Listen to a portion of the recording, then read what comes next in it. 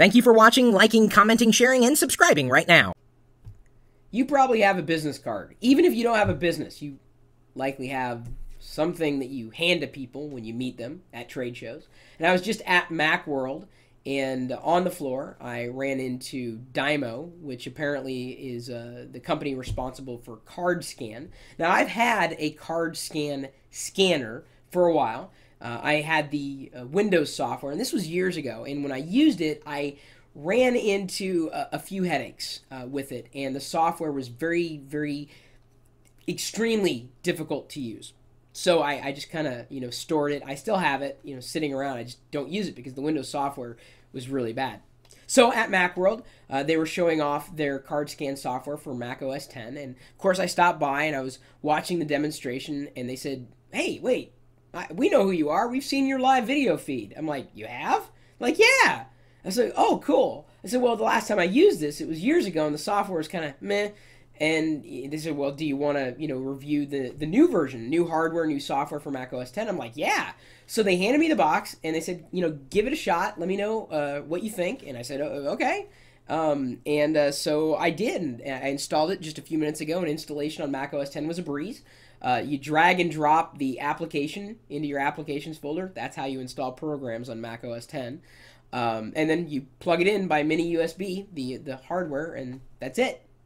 Then you scan business cards. And for the most part, I can say that the software is easier to use. It's certainly a cleaner experience than it was on Windows. And this is how you do it. You set the card into the tray. It'll automatically pick up that there's a card there. Scan it in. Pull it up here in the preview. Rotate it, crop it, and then show you where it has all the information. So it maps it to certain fields. So let's see here. Got the company, got the name, got the address, phone, fax. Wow. This is a small font size on this card, and it still picked up the web address, several web addresses as a matter of fact. And even better, this software, you can click the icon in the if there's an address, and the icon for the address, and if you didn't see the preview here, I was playing with it earlier, it'll map you to it in Google Maps. It'll pull it up right there. And of course, the email links off to, whatever your default email program is, or the web address going to the corresponding website. So of course, you want to verify the information.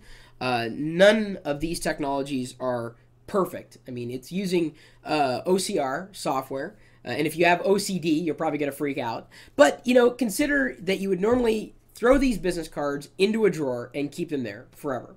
And then when you went to find a card, you said, "Well, I remember seeing them at Macworld, but gosh, they're all in the same box. How am I going to find that card?"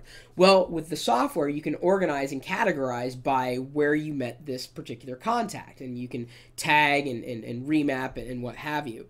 Of course, again, verifying each card, maybe en masse or as you do them, that's probably the better way of doing it, so that you've got all the information stored, at least in that particular database. And if you're more of a visual person, like for me, I'd say, "Well, I remember meeting this Chris Pirillo guy who had that orange business card. I remember it was orange. I remember that. And I can't find it in this list. And I'd be browsing for it forever. No, that one was red." Well, the software, at least on Mac OS X, has cover flow. So check this out. I can browse all the business cards like I'm browsing cover art in iTunes. So it's got cover flow for your business cards. And I'm a visual learner. So this particular feature is very welcomed by someone like me. It's done a fair job at taking information that could be anywhere on a business card and at least inputting it into the software.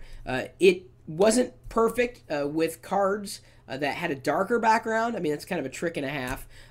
But, nothing's perfect, and I'm sure they will continue to improve their algorithms and continue to tweak, as time goes on. I launched the app for the first time, and it told me right away, "Hey, there's an update available." Installed it. It was easy. I'm kind of used to easy stuff, and when it comes to Mac OS X hardware and software.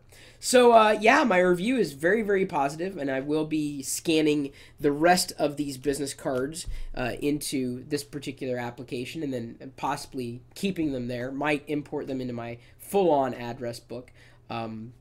But that way, when I'm searching for a name or a company or whatever, I don't have to go digging through the drawer. I can go right to this application and browse to it, just almost immediately. So thank you for allowing me to test the hardware and the software for the Mac.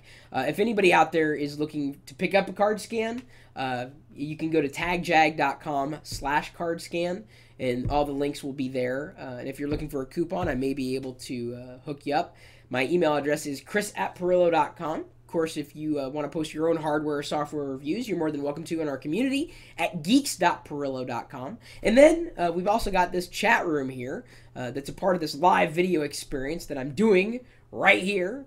Doing this live video experience is how the CardScan folks found out about me. They just knew about me. Made it so much easier to talk to them and explain to them what I do. They knew what I did.